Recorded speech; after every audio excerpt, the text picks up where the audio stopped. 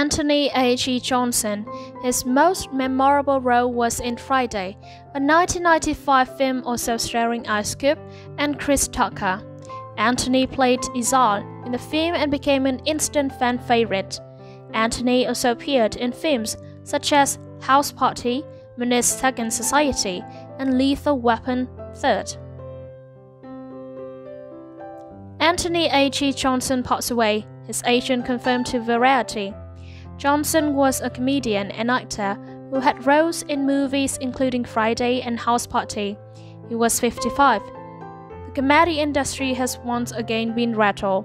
In a statement to Variety, agent Leniel Bell stated, "Our BH talent family is heartbroken by the passing of the legendary legend of stage and cinema, Mr. Anthony H.E. Johnson. He has left us with some very unforgettable memories of his laughter, his acting prowess, and most of all, his tremendous personality and heart of gold. His wife Lexis, 3 children, brother Edward Peanut Smith, sister Shayla, and lifelong manager and friend Mike D will all be in our prayers at all times. Give them the time they require to absorb and grieve such significant loss, please.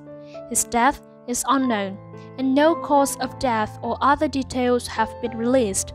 Johnson's career began in the 1990s when he was cast as Eazy-E in Reginald Hotlin's timeless comedy House Party, which was released in 1990. Additionally, he was in the 1994 follow-up House Party 3. His most enduring performance was as the character Ezal in the 1995 Ice Cube and Chris Tucker comedy Friday. Throughout the 2000s and 2010s, Johnson has made appearances in movies like Menace Second Society, Lethal Weapon 3, Panther, The Great White Hype, The Players Club, and others. In episodes of Martin, The Parenthood, Moesha, Malcolm and Eddie, and The Jamie Foxx Show, Johnson made TV appearances. The native of Compton had an appearance in Dr. Dre's 1993 hit Dre Day music video. Johnson played Dr. Dre's dish track for his former NWA member, which featured a spoof of rapper Eazy-E, Double Sleazy E.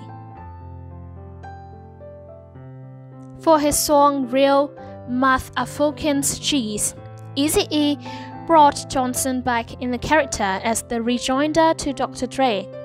Following the news of Johnson's passing, famous people and his supporters paid him respect on social media. It was sad to learn about H.E. Johnson's demise when he woke up. Ice Cube remarked on Twitter, "Naturally humorous person who was right out to Compton at the same time. AJ was a complete crazy, a comic's comic. My sympathies go out to his family and friends. Make God smile, AJ," Lonely Love wrote. What do you think of the death of Anthony H.E. Johnson? Leave your comments below this video. Don't forget to subscribe to the channel and ring the bell to get the latest news about other celebrities. Thank you and see you again.